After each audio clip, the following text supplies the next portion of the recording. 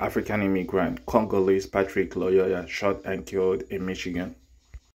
His family and Congolese community led the protest that brought thousands of people out.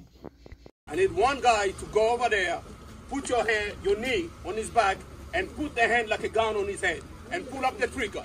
There you go. That's how Patrick was killed. That's how Patrick was shot. He did not move. They shoot him on the back of the head like an animal, like a monkey. That's how Patrick died. This is not acceptable. This is painful. This is how Patrick died. And he did not move because I saw the video. We want justice for Patrick. This is how Patrick died. They shoot him in the back of the head like an animal, like a monkey. The man did not even move. The officer got him on the floor and shoot him on the back of the head.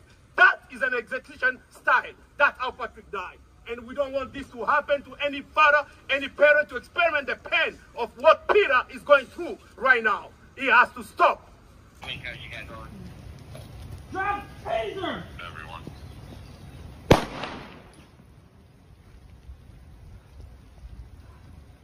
Get back! I am black and I don't have the right to deserve to die. If somebody tried to kill me, I am black, so come kill me. I bet you won't.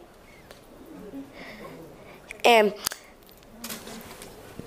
do I know if I'm going to ever be able to live my whole life? Because of every single one of y'all want to let these people come around and kill people for no reason. They did not do anything to y'all.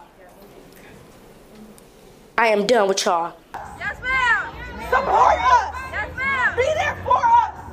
Today, together we fall. Together we stand. Divided we fall.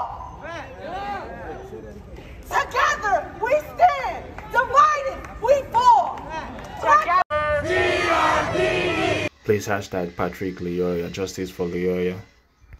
Glad to see Black Americans, Africans, white, brown, red, fighting for justice.